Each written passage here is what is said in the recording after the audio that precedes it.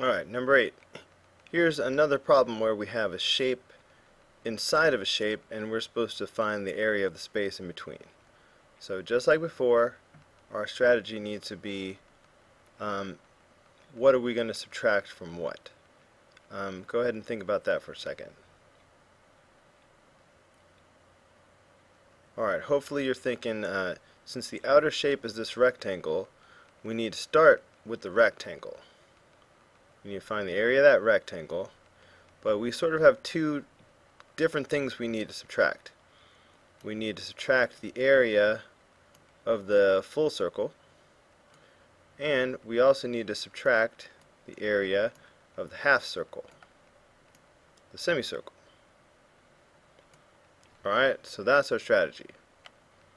Once again, the formula for the area of a rectangle is base times height, so we'll be doing that.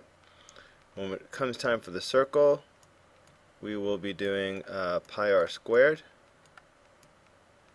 When it comes time for the semicircle, we'll be taking the pi r squared that we did over here, but we'll just take half of it since it's half of a circle. So we'll take it and we'll divide it by 2, or we'll multiply by 1/2, whatever you want to call it. We'll take half of this. So let's get to it. Well, let's see. Well, this side of the rectangle is 48. Okay, so that's this right here.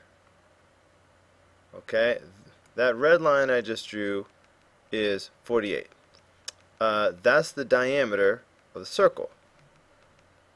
Now, what if I drew the diameter horizontally? How long would that diameter be? Well, hopefully you're saying 48, because the diameter of the circle should be the same length whether I draw it vertically, horizontally, or diagonally. So the vertical diagonal is 48, but if I were to erase that diameter and draw it horizontally, okay, the diameter should still be 48. It should not matter that I drew it horizontally. It's same distance. So that is 48. Okay, well, if the diameter of the circle is 48, right, imagine that the center is right about there, what do you think the radius of the circle is going to be? I feel like I should switch colors while you're thinking. Okay, I'm hoping that you were thinking that the radius of the circle would be 24. Okay, because 48 is the diameter, the radius should be half of that, so that's going to be 24. Now, if you put that all together, that should give us the length of the side of the rectangle. Okay, so get ready to tell me what the length of all this is. The length of that side of the rectangle. What's 48 plus 24? So that's going to be 72.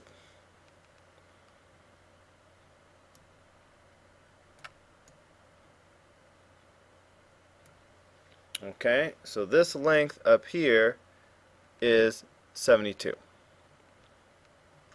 Alright, I think that gives us everything we need to calculate the area of our three pieces here. Alright, fine. Let's start with the area of the rectangle. That's base times height. So that's 72 times 48. Alright, so we're doing 72 times 48. Okay. We might as well go ahead and finish that off. See, what is 72 times 48?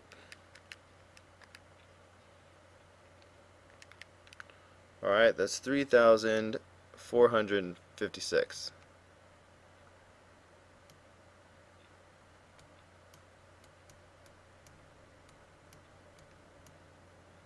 Okay, that's the area of the rectangle. Now, we're supposed to be subtracting the area of the circle.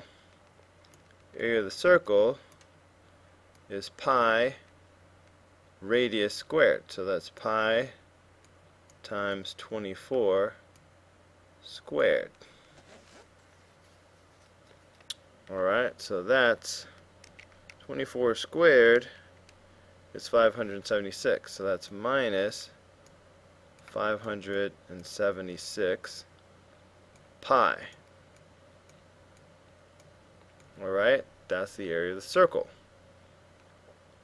Now we're supposed to subtract half a circle. Well, let's just take our 576 and divide that by 2. That gives us 288. Alright, still got the pi on it though. So minus 288 pi. Okay. Alright, I'm just making a note that we just divided by 2 on that. Okay. You know what? The 576 pi and the 288 pi, those are like terms.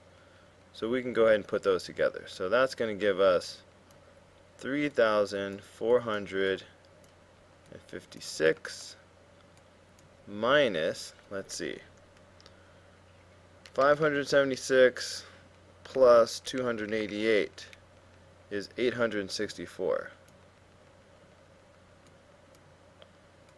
Alright, so 864 pi. Okay, this would be the exact answer. Okay, or the decimal would be 741.66 square centimeters.